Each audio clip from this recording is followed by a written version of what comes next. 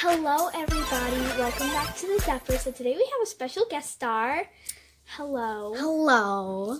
So today we're going to be teaching you guys how to draw an eye, and the supplies you're going to need is a good pencil and an eraser and obviously some paper. So let's get started. So we're going to have to be pausing the video before we draw, like after we draw each step of the eye, so you can see it step by step. So let's get started.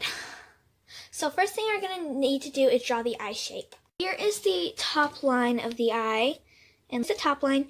Now let's draw the bottom line. So here are the results so far. So now what you're going to want to do is you're going to draw the iris, which has the pupil in it, so let's draw that. So the next step is to draw the pupil, and we're going to draw circles around where we want the light spots to be, so it looks like there's like a twinkle in the eye.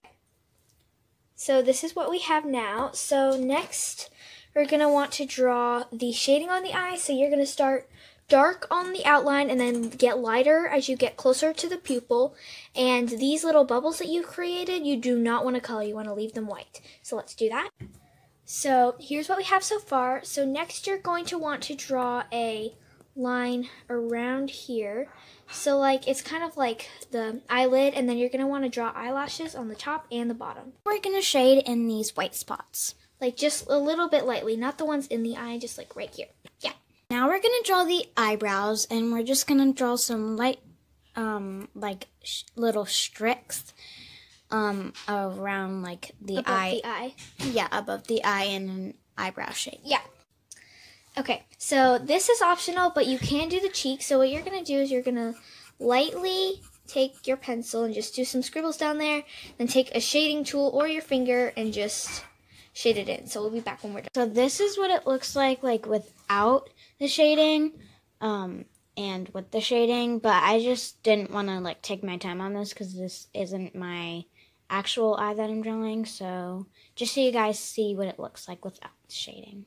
Because I don't like it. Yeah, so now the last step is to draw the little lines in the eye like that. So we'll be back when we're done. This is the best eyes we've ever drawn. I know, this is like the best eye I've ever drawn. It's like, look at that. Yeah, show mine.